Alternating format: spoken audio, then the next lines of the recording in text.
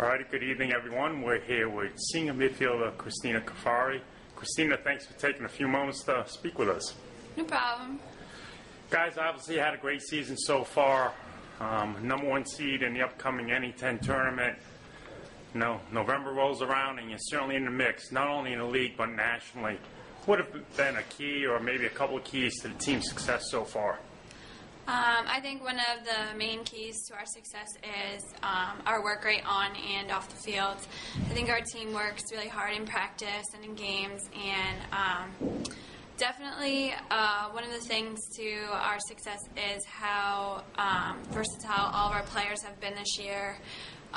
Everyone's been playing in different positions and moving around all the time, and I think it's really advantageous for our team to have all this talent, being able to work it in different positions and see what works best for us.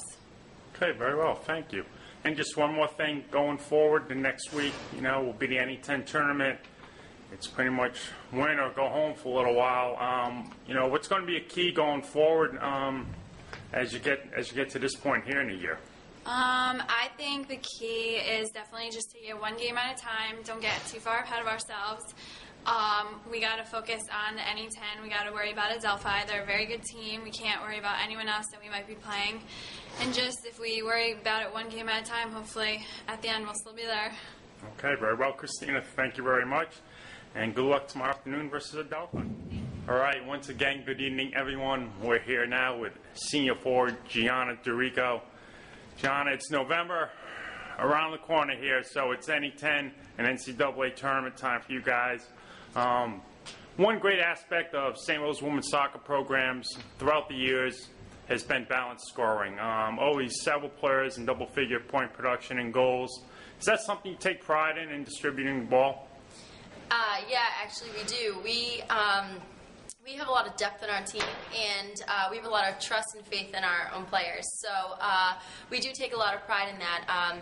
We know that the more we distribute the ball, the more we work the ball around the field, and the more people get to touch the ball, the better off we are when it comes into the final third and scoring. So the fact that we have so many people scoring and throughout the season, it's been really, really great, and it's really helped us win all the games that we have thus far. Okay, very well.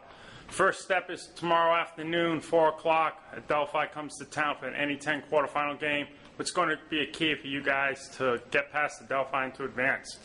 We're just looking to focus, and we're looking to play our game. We know that we need to get the ball on the ground, keep it on the ground, and we need to work it quickly and crisply. So we're not undermining them at all. They're a very, very, very good team, highly competitive. So we are just going to go into it with the best mentality, and we're going to go in strong, and we're going to pull up the W by just playing well and playing our game.